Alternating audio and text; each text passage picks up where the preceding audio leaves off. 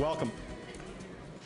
If you are fortunate enough to be sitting down, congratulations. And if you're not, and you're viewing this from the overflow room, welcome to you also. Wes Jackson's presentation is being videotaped and will be aired on JCCC television, as well as made available on our website. So please spread the word among those whom limited space could not accommodate that this talk will be available both on our TV channel and website. We're competing against Harry Truman's grandson tonight in the Carlson Center. You certainly have a choice of events and activities this evening. I'm glad you decided to spend your time with us.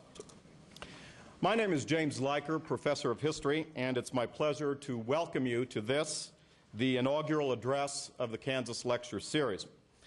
For what we hope will be years to come, the series will bring to campus prominent individuals whose life work showcases core issues that concerns all Kansans. Coordination of the lecture series is one of the functions of the Kansas Studies Institute at Johnson County Community College. The Institute promotes research and teaching on the cultures, art, economics, and natural environment of Kansas. This is accomplished through frequent tours for staff, faculty, and visitors, a series of adult classes offered in the continuing education program, curriculum development and student internships, and the building of collegial relationships with colleges and universities across the state.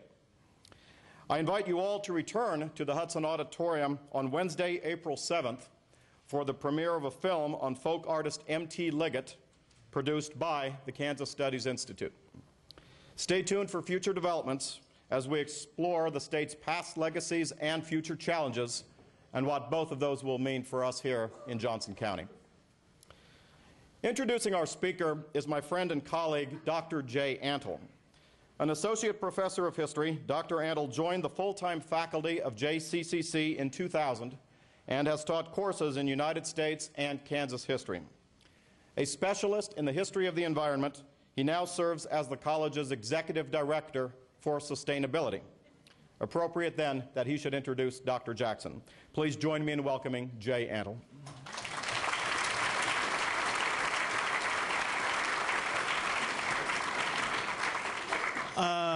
Wow.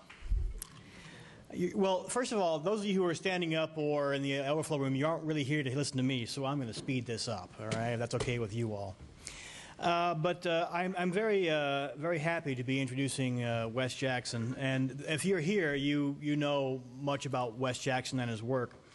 But I think it's very important to look at the audience out here. How many of you are students of one type or another? Please raise your hand.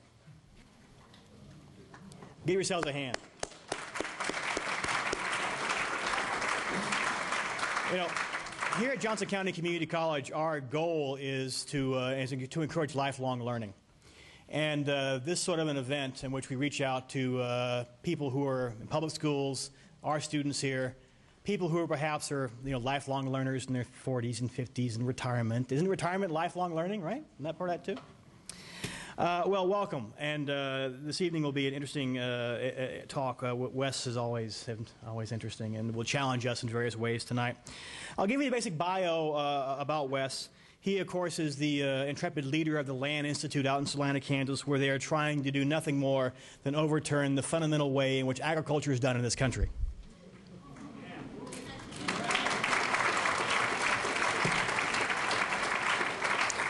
No one can accuse Wes of not being ambitious.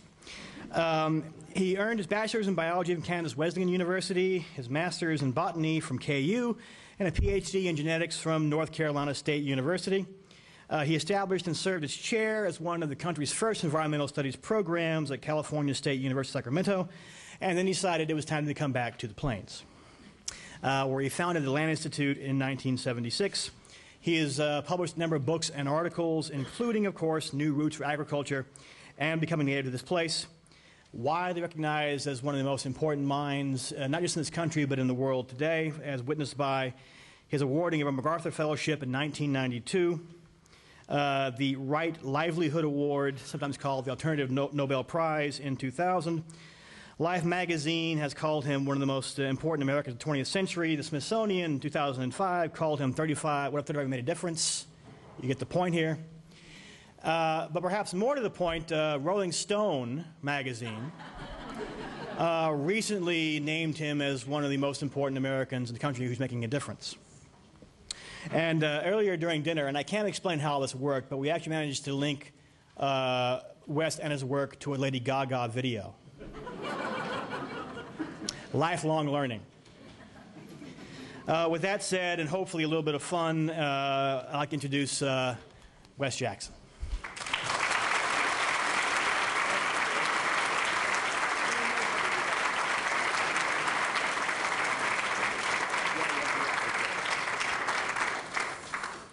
Well, thank you, Jay.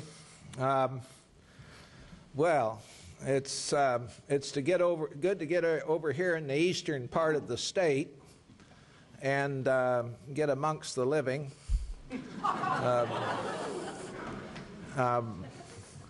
We out in Salina mostly just sit around and hurt until we can come over here and get, you know, our tires aired up and whatever. So how are things anyway, huh? A lot going on here. I was impressed at dinner by the food and by the spirited effort at local food, good food, organic food. This college is to be praised for all of that. And by the way, that's not part of my prepared remarks. I had no idea so much was going on, which tells me I need to get out of town once in a while, come over here and find out what's going on. Well, I gave a title several months ago, What We Need to Know to Meet the Sustainability Challenges of the Next Half Century. So I've been working hard on this talk. And I hope you people appreciate how hard I've worked on this talk because I am going to go through a very carefully constructed outline and do what my wife probably said I would do, is try to tell everybody too much. So if you'll bear with me, and if there's a point when there's something you don't understand or follow, don't interrupt.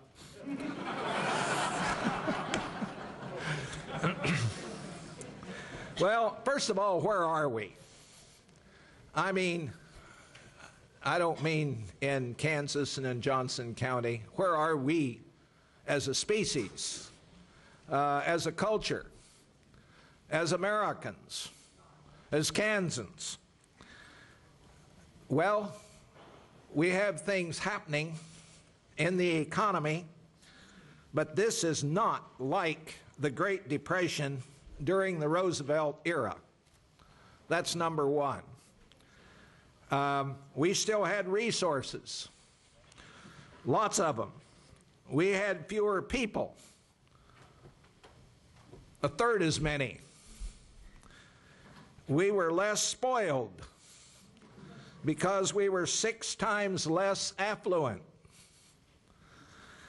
Whatever economy recovery we have is really going to be kicking the can down the road. That's number one. Number two, we're living within a 120-year window. 1930 is the beginning of that window. I picked that date because anyone who died by 1930 had never lived through a doubling of the human population. 120 years later, in 2050, anyone born after that time likely won't either. So what has happened since 1930? Well, the world population tripled. It doubled since Kennedy. Death control, which goes with the grain, while birth control tends to go against the grain, death control has been more effective, antibiotics and other things causing us to live longer. From 1960 to 2000, within that 120-year window that's part of our focus tonight, we had a green revolution and a 2.5-fold increase in the food supply. 21 years before 1930, we had the most important invention of the 20th century. But it didn't really kick in until after about 1950. And that was two Germans, Fritz Haber and Karl Bosch, learned how to turn into atmospheric nitrogen into ammonia. It's one of the strongest bonds in nature. And we use natural gas as the feedstock to do that. And Vaclav Smil, who studied nitrogen all his academic life, contends that without the Haber-Bosch process, 40% of humanity wouldn't be here today.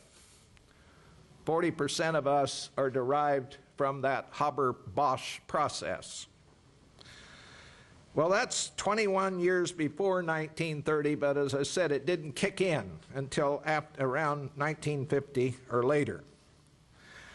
Well, what we find 71 years before 1930, in 1859, was Drake's oil well in western Pennsylvania. In 1930, now this is 71 years after Drake's oil well, of all the oil burned to date, by 1930, less than 1% was burned in that first 71 years. Now, that's number two. We're living within a 120-year window. So it's not just the explosion of the human population.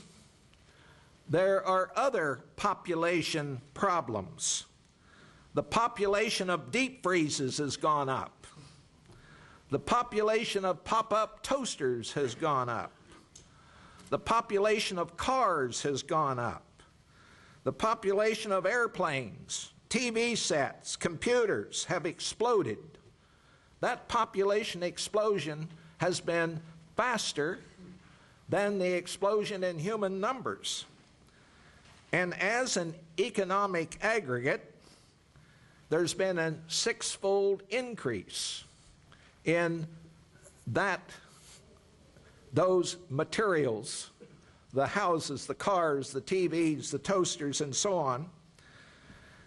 And it's worth remembering that these populations, like humans, deer, hawks, owls, turkeys, all of these accoutrements of civilization, all are dissipative structures. They are all subject to the second law of thermodynamics. All things wear out. So, yes, we have a population problem.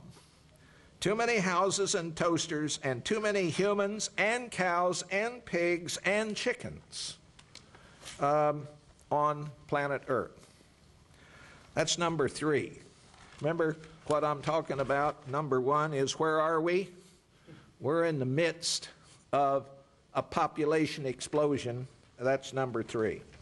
Number four, we have a lot of talk today that what we need to do is get more efficient, and more efficient in the use of energy. And yes, we do. But we tend not to be as mindful as we should about Jevons paradox.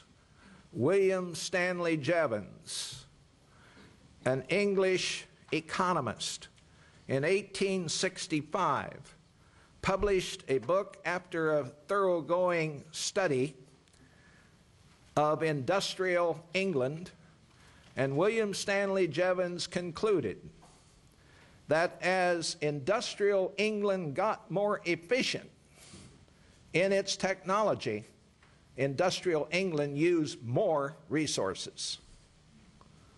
It frees up capital. So as long as you have growth, then your efficiency will help foster that growth. It, as I say, frees up capital. So that's number 4, Jevons paradox. Number 5,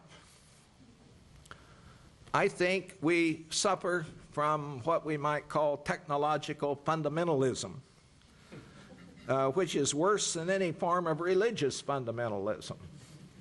The belief that human cleverness will solve the problem with gadgets or a pill. And this idea tends to come with the milk. It's deep. We are gadgety species. Number 6, the scaffolding of civilization producing and supporting the efficiency technology. Things like hybrid cars, computers, photovoltaic panels, wind machines, what I call the scaffolding that's necessary for that. Roads, bridges, high-rise buildings, people running off to board meetings, capital being traded. That scaffolding of civilization, the energy cost for that cannot be estimated with great accuracy. So when we talk about being carbon neutral or carbon negative, we better be careful what we're talking about, because chances are we don't know what we're talking about. Now, this is not to say we don't try to get more efficient. This is not to say we don't use technology. This is to say that we've got to move to a different level of analysis of our situation. Number 7, the speed of change. We have little intuition for the power of the exponential. I used to, as an exercise when I was teaching in university, have the students start with 2, and I say, I'm going to give you 5 seconds. Tell me what 2 raised to the 5th power is, quick. They essentially all fail. We don't have the ability to think about 4, 8, 16, 32, 64, 128, 256, 512, 1024. You see?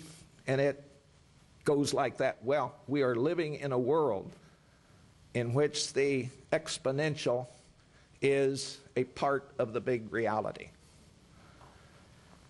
So the speed of change has come on so fast. The 10-year-old living today has lived through a quarter of all the oil ever burned.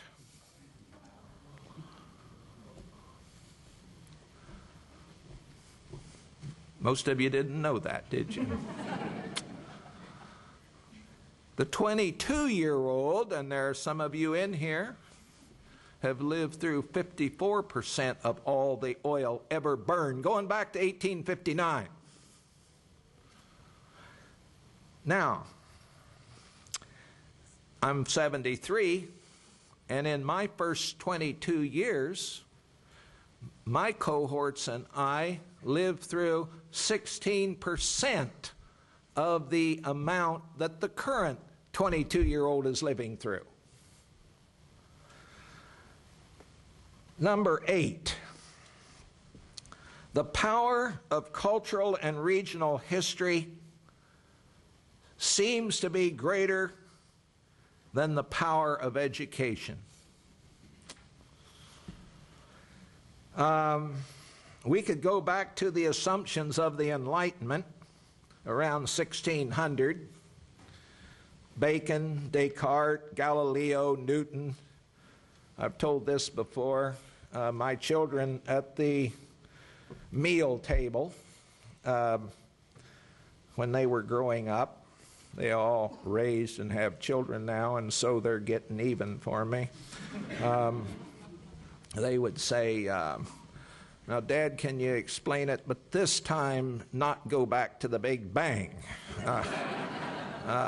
And so I'm not going to the Big Bang, but if we go back to 1600, considerably this side of the Big Bang, we had the architects of the Enlightenment that were Francis Bacon, but René Descartes, Galileo, and Copernicus kind of set a lot of that off.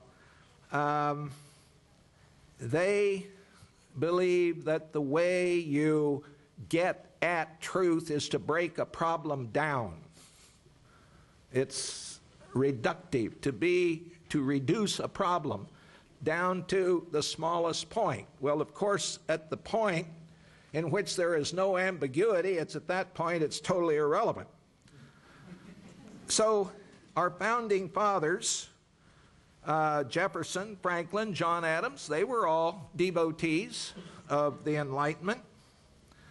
And how is it that there is such denial in Kansas and Missouri about climate change? What is it? Something less than half. And in spite of the fact that some 2,000 scientists that publish in refereed journals on the issue, and by the way, there's one way academics get standing, it's by finding something wrong with another academic. Now, that's the way you rise. I mean, it's brutal, but it's also necessary. Well, and I want to tell a little story. I told this at dinner, where I had a very nice meal, by the way. Steak as thick as that, from bison, and some funny colored potato that was an heirloom variety, no doubt. But it was a wonderful organic dinner, and I would clap for it now, but those of you that didn't get on it wouldn't know why I'm clapping. But Dick Lewontin at Harvard, a well-known geneticist, and Carl Sagan, the astronomer, were evolutionary biologists.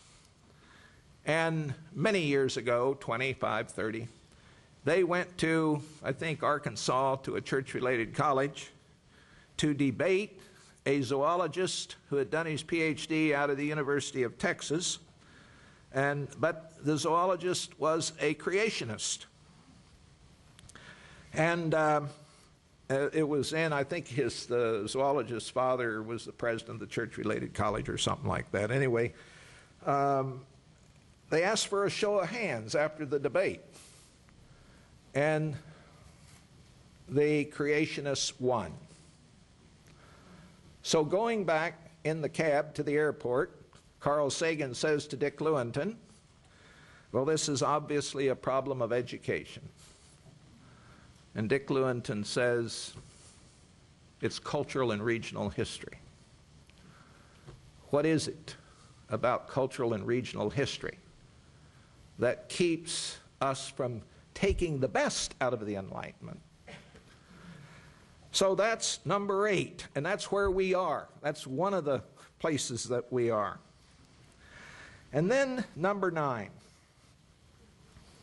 What I call the 3.45 billion year imperative. You don't have to write that down. If you want to leave it at 3 billion to round it off, it's all right. But what we're talking about is back when life, where we have evidence that life began. And all life creatures are carbon-based. Because of the carbon bond, remember in your periodic chart of the elements, you got a little line going this way and a line going that way and a line going up and a line going down. That means there are 4 places where it can bond. Carbon is a good thing to organize life around. Well, being carbon-based creatures, that's where the energy is stored. And so, if you're a bacterium on a petri dish where there's sugar, which is energy-rich carbon, you just grow. If you're a Drosophila flies in a flask, you just expand your numbers. You got plenty of mashed up bananas in there and some yeast. Or if you're an elephant on the Serengeti and you don't have anything that's going to eat you or bring you down, like hunters or whatever, we go after energy-rich carbon. Now, at the ecosystem level, things are eating other things. But once you become a species out of context, and you don't have predators like you used to. In other words, imagine us in Africa, before our walk out of Africa, around a campfire. There were things that would eat us. In fact, I could do an experiment right now, but I'm not going to do it.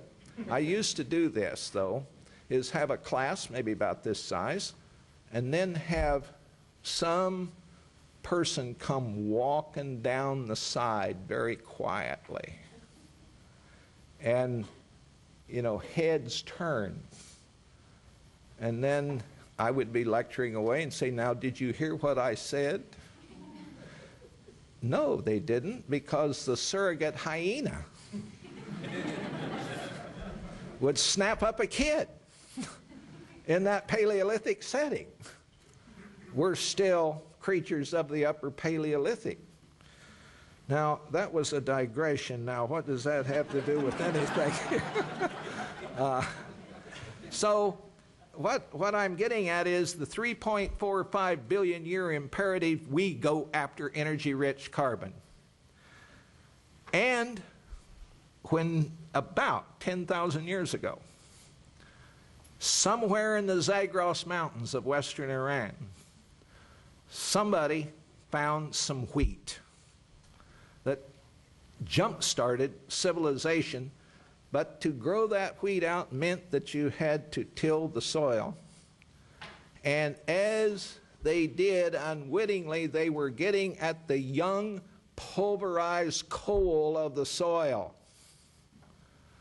It was the first getting at something that would eventually lead to sustenance and health, and it made civilization possible.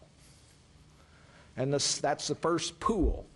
The second pool, about 5,000 years ago, using forests to smelt the ore that gave us the Bronze Age and later the Iron Age. The second pool of energy-rich carbon. Not only do we have an endogenous taking in carbon, but as a technological creature, it's exogenous. We will get what we can. So the first pool gave us civilization. It gave us the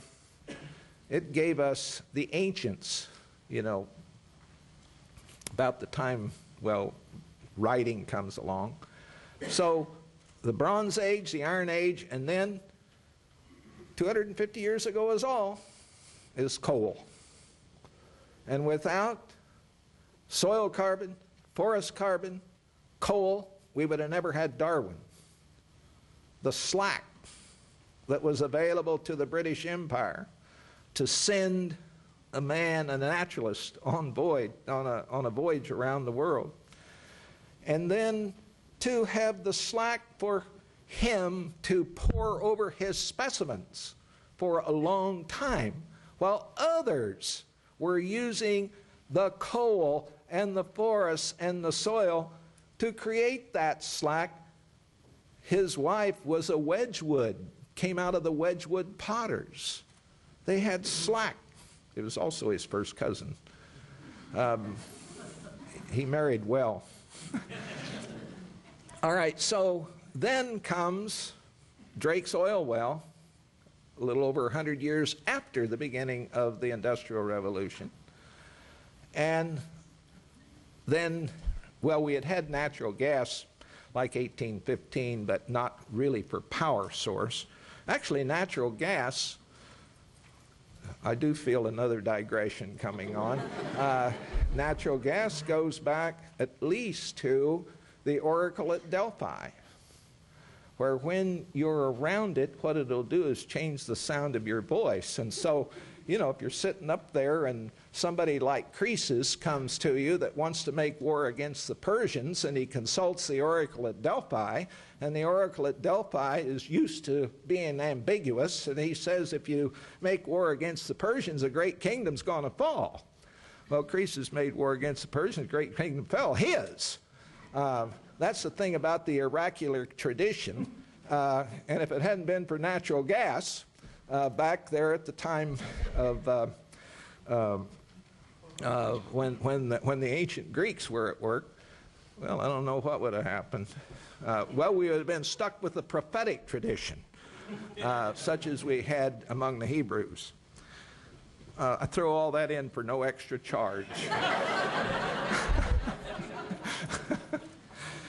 Okay, now number 11. We've got the power to create abstractions. And those abstractions, if they find a particularity, and we developed an economic system for being good at getting at energy-rich carbon and the accoutrements of civilization that carbon makes available. It's called capitalism.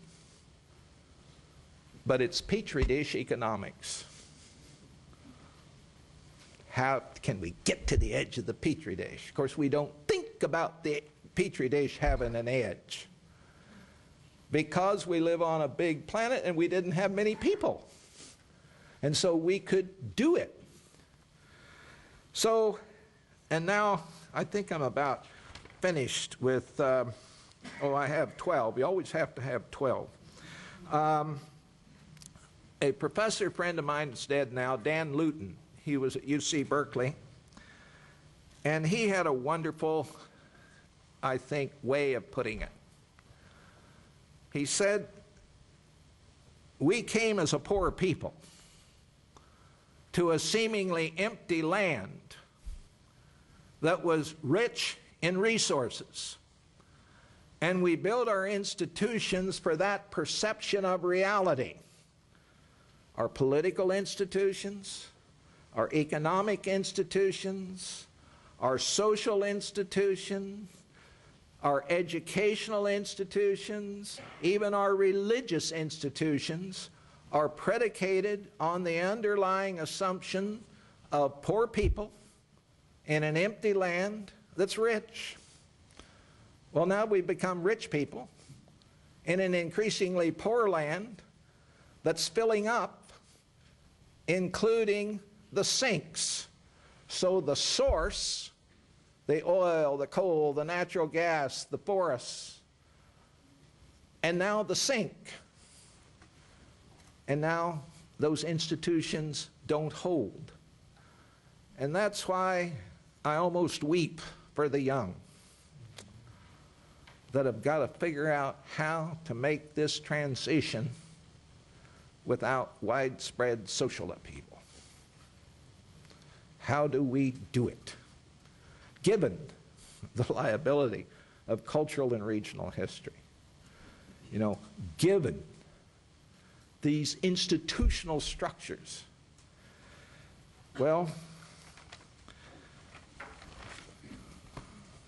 it used to be that if you wanted to improve the economy by improving yourself,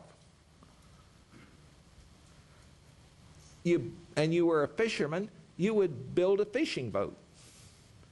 And you keep building fishing boats and the economy goes up. But what happens as the catch declines and the reproductive rate of the fish decline? To build more boats, you see, is not the way to go. But that's what we have had so far in the great experiment. Or another way is drill more oil wells, put in more rigs. Well, that's fine before you get peak oil, or even a little after. So what do we do then? Well, we build bigger ships and we put in 50-mile drift nets, and we get as many fish as we can. So where are we? That was the question that I was dealing with in those 12. Well, now it seems to me, given those 12 considerations, it seems worth a study of the exits. And I have a long history of studying exits. I just broke my glasses. That's so like me. I don't know what I'm going to do. Anybody got any glasses? I could hold my hand over one eye, but that'd appear eccentric. Let's see. Lost a hearing aid, too. Let's hope this works. No, this is the worst kind of glasses you could have.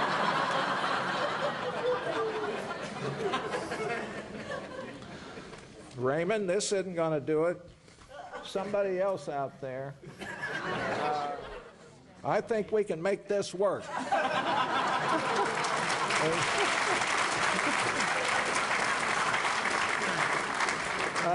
You're the one that who's... All right. You have free membership in the Land Institute. Just don't forget to send a donation.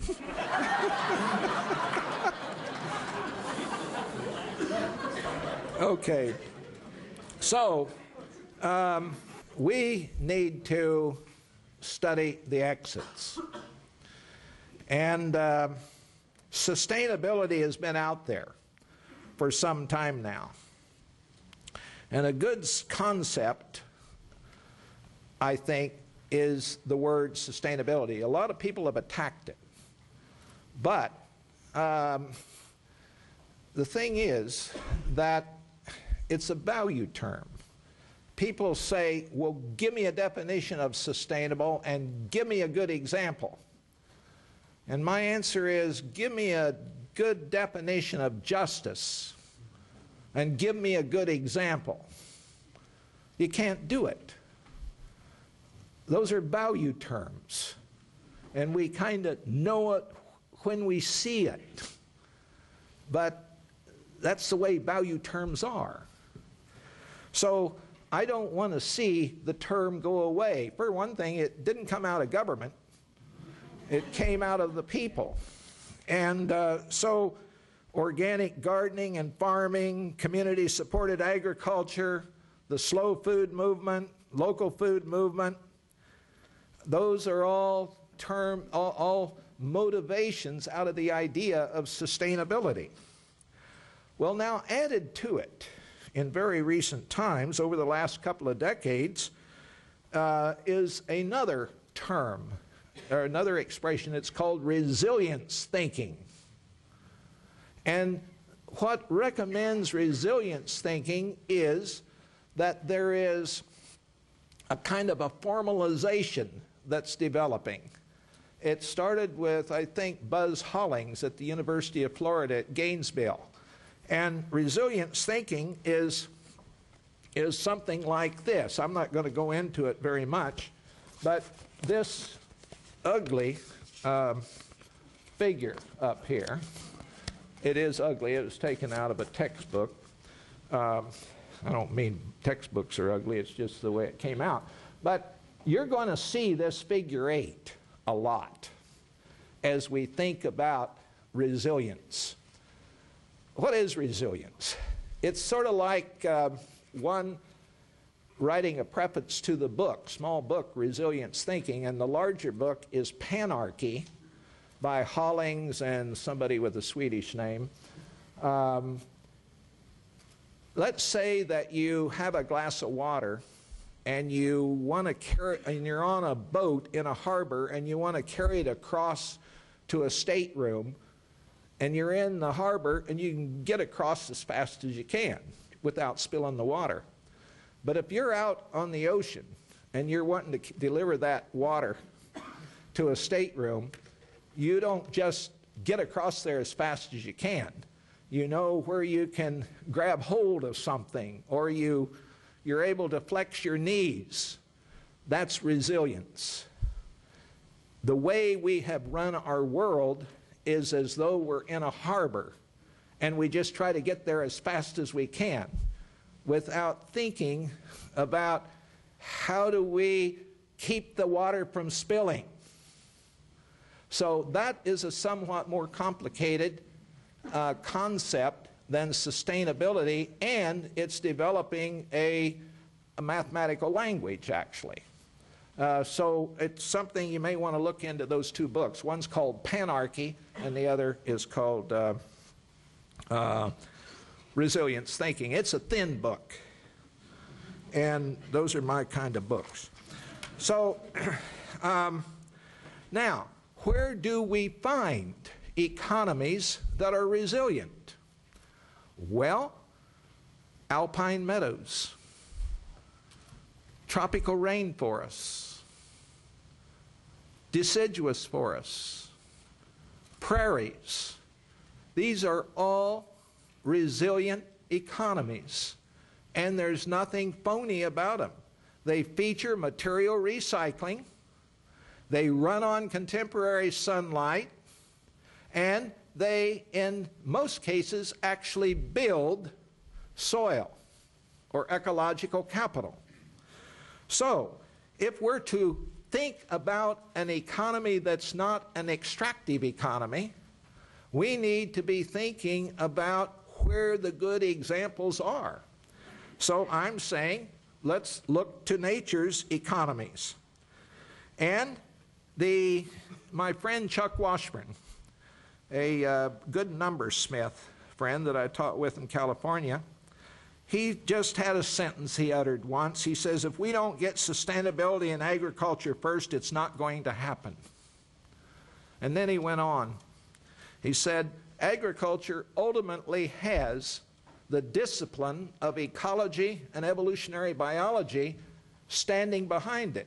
The industrial sector has no discipline to draw on. The materials sector doesn't have a discipline to draw on. So the look to nature's economies, and agriculture is where the break with nature began in the first place. So we have to eat. And if we can keep ourselves fed, we can work our way out of other areas by using our efforts to get the agricultural economy in synchrony with nature's economy. So here is, and I got a way to illustrate that. When we were hunters and gatherers, we were embedded within the system. Then we developed what we call traditional agriculture, and we moved somewhat out of phase. And then in the industrial world, we got even more out of phase. So what's next? Well, we're not, in a very cheerful sort of way, going back to gathering and hunting again. Probably not to traditional agriculture. So what? Well, we can build an agriculture based on the way nature's ecosystems work and get more in phase. And that, now imagine, let's say here we are now with the industrial, and here we are with nature's economy. And here's the industrial agricultural economy. Imagine now we get in phase, in some kind of a dynamic equilibrium. And then we turn that and say, okay, what are the thermodynamic processes going on within that system that we can use as analogs for a different economic order? That, it seems to me, is a place to begin. But we've got to, first of all, start with agriculture, and there's another good reason. You know, we may find some technological substitutes for coal and oil and natural gas through wind machines, photovoltaic panels, and so on. But there's no technological substitute for soil. So if we can save the soil and save the water through an agriculture that is not of an erosive kind, then we can get through this long tunnel of decline in population and reduce the extractive economy down to something that's manageable. What we find in natural ecosystems is a tight cycling of nutrients and water, symbiotic relationships among members of the biota, actually build soil, and here's the key: they are all intensive information systems. If you were to walk into a prairie and decide that you were going to have a bunch of people type up the DNA sequences of all those species that are out there, that information in a few acres would fill more than all the libraries of the world. But we plowed that under. We plowed that under for a simpler information system, and then we substituted energy to offset the loss of what that information system was doing. Let me stop there. You understand? You want me to run that by again? I mean, is there somebody out there that's got courage enough to hold up their hand and say, I want you to do it again? Okay, good. A whole bunch of them go up, pop up like toast. See, here's the thing. Imagine you got information on one end, and you got energy on the other. And out here where you have information, you got cultural, and you got biological. All right. When you destroy a rural culture with the know-how to grow food, you've destroyed cultural information. But you have a lot of fossil energy. So your information goes down, but your energy goes up. So this explains to me why. All right, but look at a prairie. You've got more biological information than you do cultural. When you plow it, you got to depend more on the cultural, and it can't offset what's been lost with the biological, and so you bring on a lot of fossil energy. So a future agriculture will have a high eyes to acres ratio. More people watching the landscape and using their wits. But we will also be bringing more biological information into the system. Now, here's where I'm going to just spend a little bit of time telling you about our research at the Land Institute.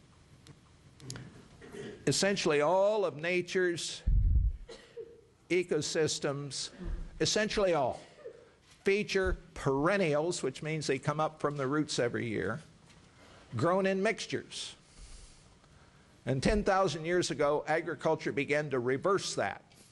And we have annuals in monocultures.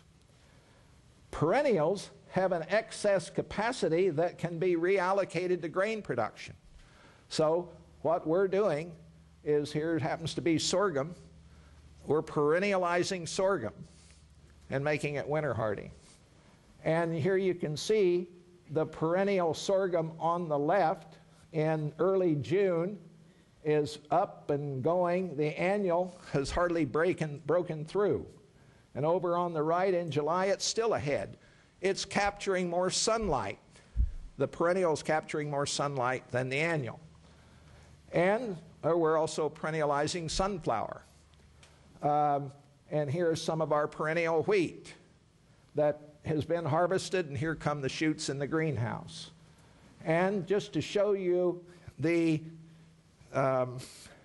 distance, here you plant wheat, the annual wheat, in September.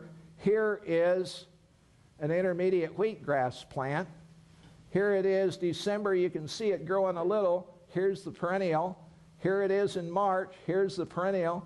Here it is in June. And now, just to show you, this is a one-to-one representation of what I just showed you. Wow. You see the wheat is at the bottom,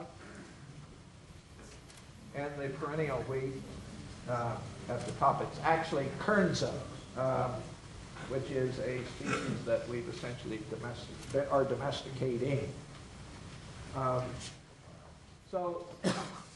And by the way, that's as I said, one-to-one.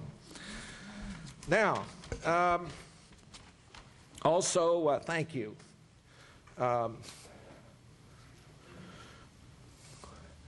And here is that plant that you just saw, the Kernza plant growing out in our plots. We just planted 126 acres of that just a few weeks ago. And here are some hybrids between the perennial wheat and the annual. The perennial on the right, the annual on the left, the hybrid in the middle. Sorghum, crossing sorghum with a wild species. Illinois bundleflower is a legume that that has a nutritional profile that's not too different than soybean, and soybean is now the #1 killer of the continent. Well, there's more soil erosion with soybeans than corn. Corn used to be the primary killer. And here's some of our young scientists at work making crosses. This is the annual sunflower on the left, the perennial on the right. Also, species of silpium that we're domesticating. And here is corn. 70 million acres a couple of years ago, up to 90 million acres because of the Nutty Biofuels program. And then soybean, about the same. Now think of this, 328 million acres, roughly 140 or 150 million acres devoted to those two crops. I mean, this is nuts. This is not diversity.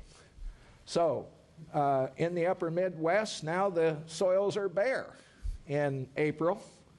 That brown, that means those fields, that's when the rains are coming. That's when the water's coming off the Gulf of Mexico. That's when, they need to be getting seeds in the ground. And here you can see they now have minimum till or no till, nice clear water. Here you have it without minimum till and milky water. And we say, okay, well, this is what we will do. We'll have minimum till, no till, and we'll put on the herbicide. Well, that water has more nitrogen in it, 3 times the nitrogen that's acceptable by the Environmental Protection Agency. So here we try a trick to have minimum till, no till, and you may get clearer water, but you also got more nitrogen. So annuals are poor managers of nutrients and water. Well, look at those roots. I mean, imagine that wimpy little root down there trying to do the job. And it's not there year-round. So as a consequence, we have a dead zone at the end of the Mississippi River. So as a consequence, a little over a year ago, year and a half ago now, we decided that we needed, instead of having a 5-year farm bill, we needed a 50-year farm bill. And so a few of us went to work and looked at, first of all, what 5-year farm bills are about: exports, commodities, subsidies, some soil conservation measures, and the food programs. We don't object to food programs. We don't object to soil conservation measures. But a 50-year farm bill would be a program in which we'd use 5-year farm bills as mileposts, adding larger, more sustainable end goals to existing programs. So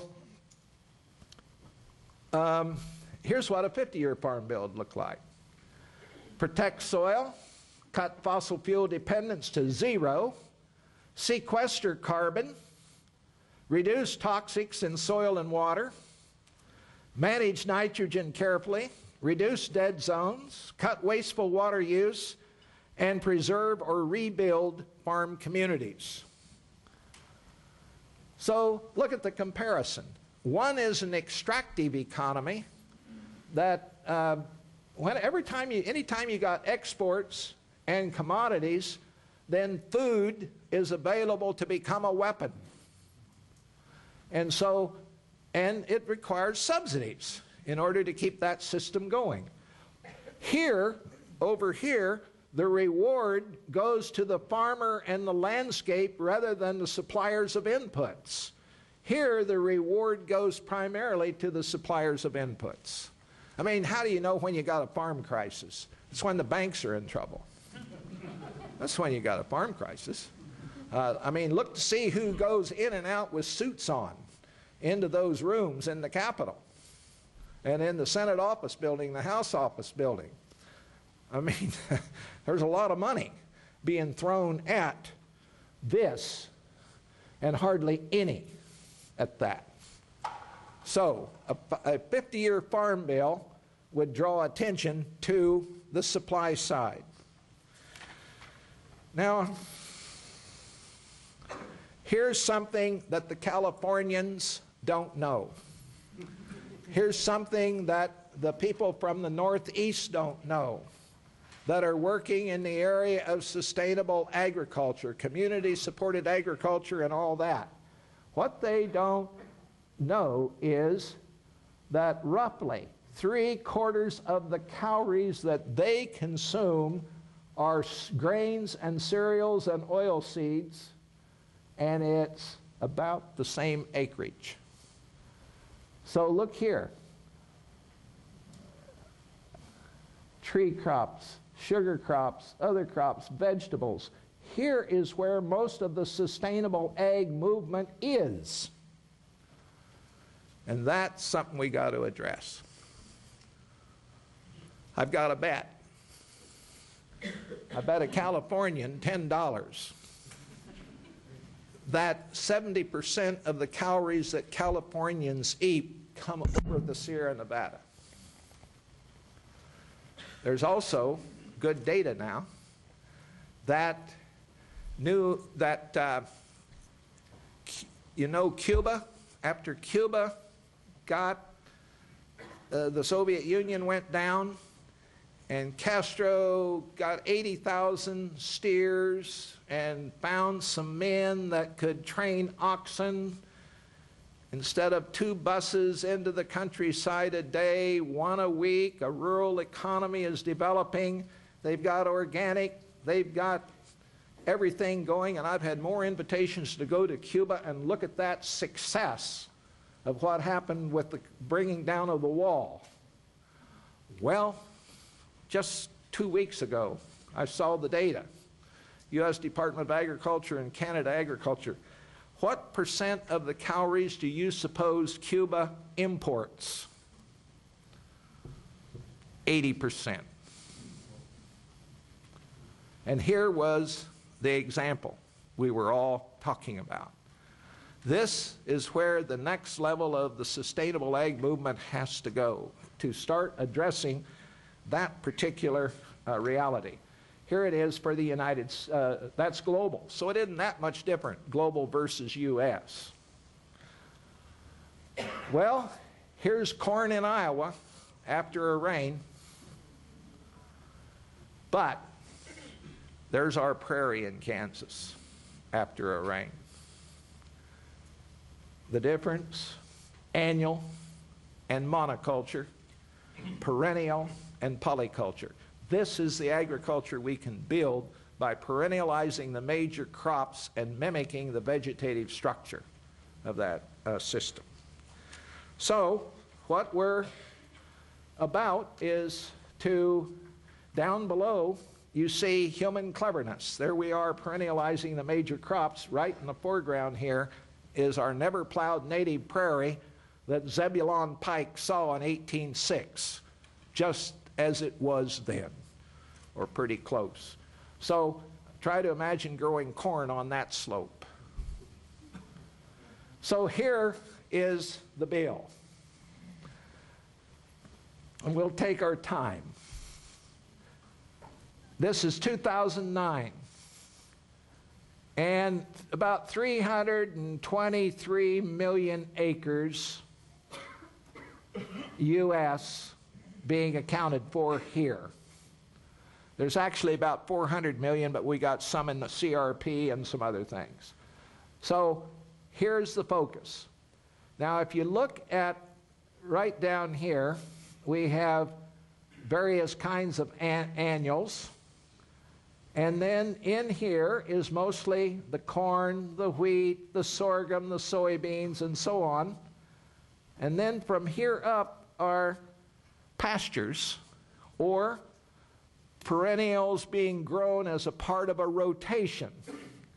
So what we're asking for is a subsidy in this farm bill. We took this to the Secretary of Agriculture and to the deputy and so on.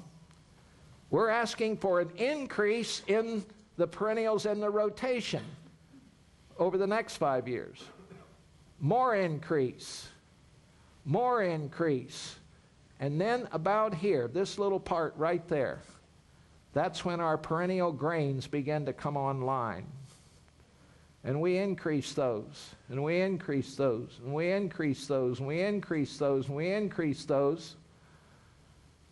Now, if you note, we're also increasing the trees, tree crops, and we're increasing the vegetables. We're doubling that. So we're moving from 80% annuals, 20% perennials, to the other way around over a 50-year period. That is the plan. Now, we can do that. What's it going to take? It's going to take about 80 PhD level geneticists and about 30 ecologists. We're asking that for USDA. And 50 million a year. 50 million a year. And we could transform agriculture. Well, because my glasses came apart, I'm going to move on here. So we can have production at the expense of conservation, or we can have conservation at the expense of production. That's the way it is now. In other words, you save the wild biodiversity and intensify on the ag land. Well, not so fast. Because, you know, here's the good ag land that is considered the profane, whereas the wild biodiversity is considered the sacred. So what about conservation as a consequence of production? And that's what we could have with an agriculture based on the way nature's ecosystem works. I'll tell you what the Land Institute is going to be spending more time on.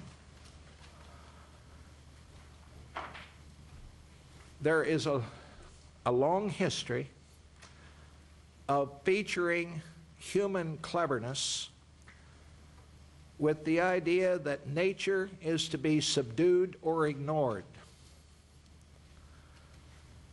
And as a consequence of that history, we now have in high places, in Washington now, someone closely aligned with Monsanto closely aligned with the agribusiness concerns that are now positioned to give us more biotechnology to meet the food needs of the future. So if we imagine the human cleverness end here, and the nature's wisdom end here, we're not against this exercise of human cleverness, but it ought to be in a subordinate role to the way nature's ecosystems have worked over millions of years. So we're going to draw attention to the gains to be had by looking at the efficiencies inherent within the natural integrities. The efficiencies inherent within the natural integrities of a natural ecosystem. What are some of those? Well, I'll give you this example. And my dear wife Joan tells me, don't do that because it's too complicated. But I'm going to give it to you anyway because she stayed home.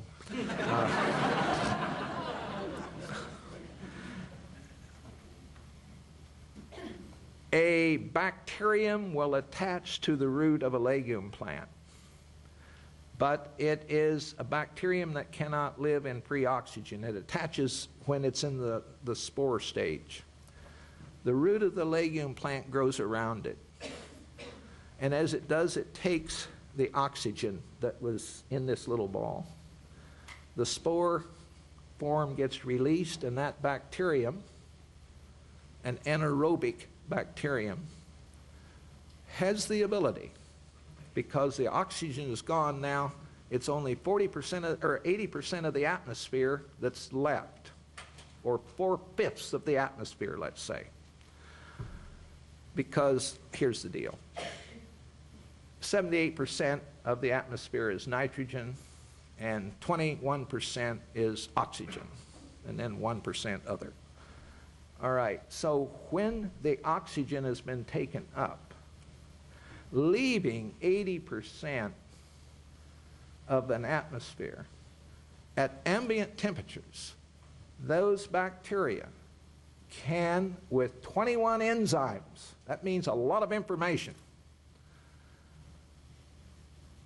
at 4/5 of an atmosphere, ambient temperature, 21 enzymes, turn atmospheric nitrogen into ammonia.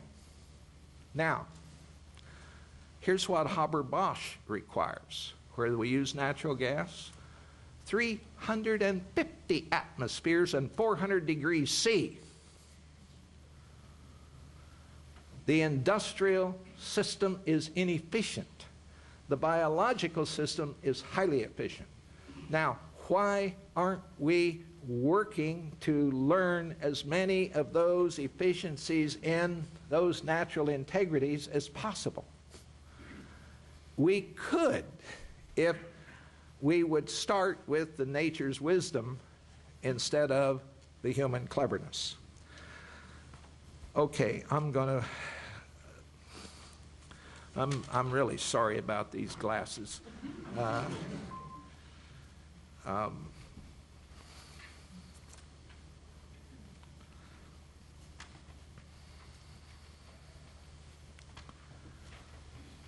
What would it look like if we're successful?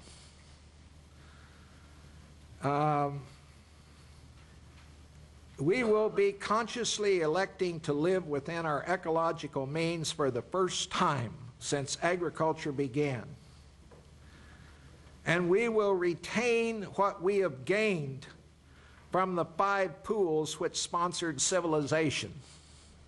Look what we gained from those 5 pools. We got civilization.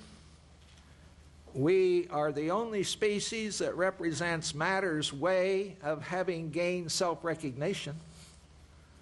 We know we're made of atoms. We also now know that we're products of a dying star, that we've been cycled through a supernova at least twice, that the carbon which enters our bodies was cooked in that remote past of that dying star. We have a pretty good idea of the age of the universe now. We know that from that carbon came nitrogen, and these other indispensable elements were spewed out into space to mix and form planets and eventually we ourselves. We now know that the ancient seas set the pattern of ions in our blood. Gatherers and hunters didn't know that. And the ancient atmospheres molded our metabolism. I mean, we know we're products of the simian line. We have a pretty good idea of where we come from and what kind of a thing are we. Now, the big thing is, right at this moment, when we got plate tectonics, we got the Hubble telescope, we've got all of this. Is this the very moment that we are unable to get a grip on what we must do in order to keep all of this? Well, T.S. Eliot in Little Gidding said this in the last of the 4 quartets: "We shall not cease from exploration, and the end of all our exploring will be to arrive where we started and know the place for the first time." Know the place for the first time. If this coming generation can bring about the most important transition, more important than our walk out of Africa, and we can remember everything we learned during this 10,000-year journey sponsored by the 5 depleting carbon pools and live within our means. Well, what'll it take to pull this off? And here's what Kenneth Clark said in his book entitled Civilization about Michelangelo's David, and this is the last I'm going to say.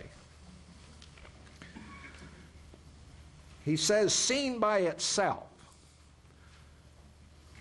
the David's body might be some unusually taut and vivid work of antiquity. It is only when we come to the head of Michelangelo's David," and by the way,